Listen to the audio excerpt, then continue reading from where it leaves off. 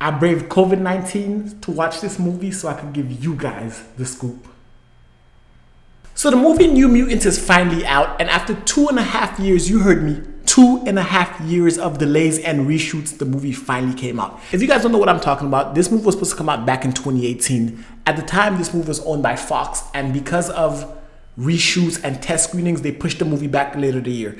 And then they pushed the movie back to 2019. And then they pushed the movie back to the end of 2019, and then Disney ended up buying Fox, and they pushed the movie out to 2020, then COVID happened, and now we have New Mutants. This movie was surprisingly good. No, really, it was really good. When you think about this movie and the history of this movie, the fact that it was once a Fox movie and it was set in the same universe as X-Men Apocalypse and X-Men Dark Phoenix, and both those movies themselves are trash, let's be real. X-Men as a franchise has always been hit or miss when it comes to Fox. Then you have the reboot into X-Men First Class, phenomenal. Arguably, no, fuck that, the best X-Men movie of all time, right? And then you have Days of Future Past, the second best X-Men movie of all time. So at this point, Fox is on a roll, they're doing good, and then Apocalypse happens. And we're like, this shit is trash. And then New Mutants gets announced, and we get the trailer for New Mutants, and we're hyped because at this point, because the success of the franchise, they decided to go with a more horror genre type of X-Men movie. And we know that Fox, while their X-Men movies are hit or miss, when they step out of the box and do different stuff, it's really good. For example, Logan, an X-Men movie that was a Western, Deadpool works. And now you have New Mutants, a horror X-Men movie. So I braved the horrors of COVID. You see what I did there? You see what I did there? To go watch this movie. And I have to say, surprisingly, it was good. Was it great? No. Was it trash? No.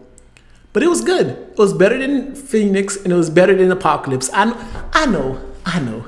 The Apocalypse, Phoenix, the bar's kind of low. But even though the bar was low, the movie itself, I liked it.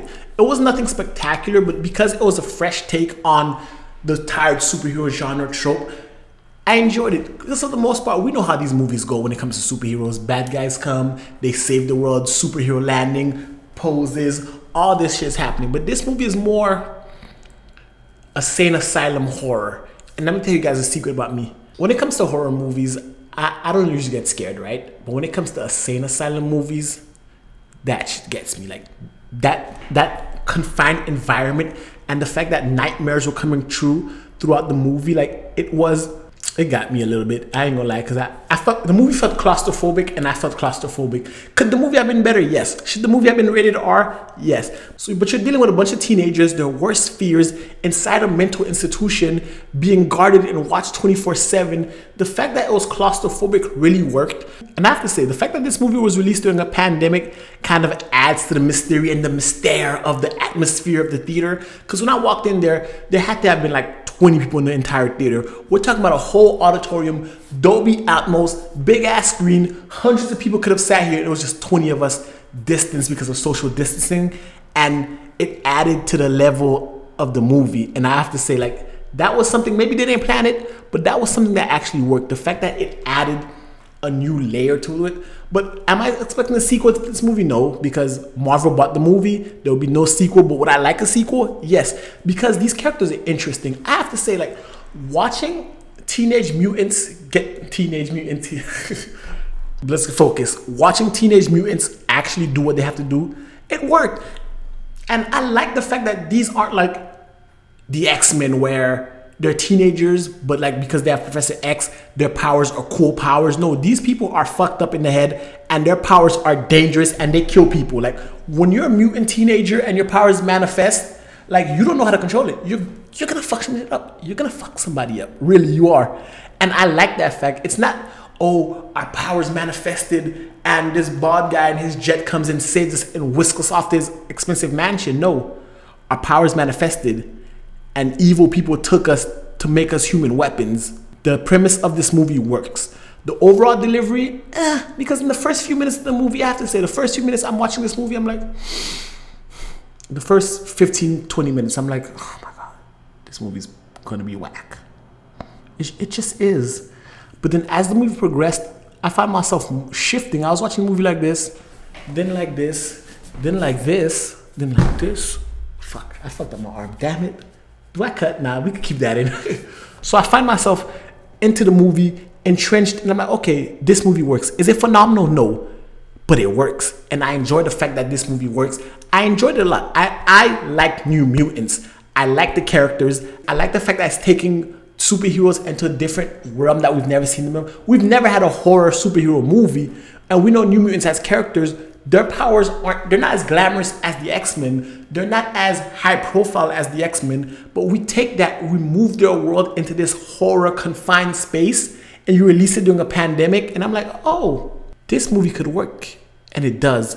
And that's my problem with the Disney Fox acquisition, because I don't think we're gonna get movies like this anymore when it comes to superheroes, especially in the X-Men universe, because the X-Men themselves have to tackle, or they've been tackling for the past 60 some odd years, they've been tackling more nuanced stories, more like stories that aren't being told, more off the grid, gritty social stories. And that's what X-Men does. So imagine taking a bunch of kids, putting them in an asylum, and feeding off their fear. That's a movie that's claustrophobic, that's intense, that is against the grain of typical Marvel movies. And we won't be getting that with Disney Marvel movies. We're gonna get the same formulaic formula, which, don't get me wrong, it works, but I like the fact that Fox was taking different approaches.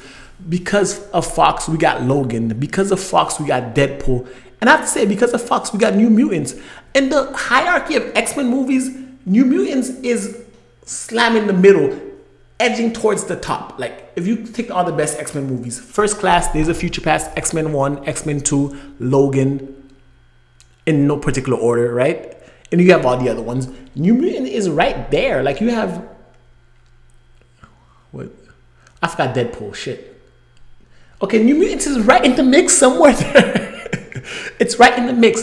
It's there. It works. I enjoyed the movie. I would recommend you go watch it. If your theater is like mine and there's not a lot of people watch it, if it's a bunch of people there, leave. Like, because when I got there, we had to don our masks, sit down.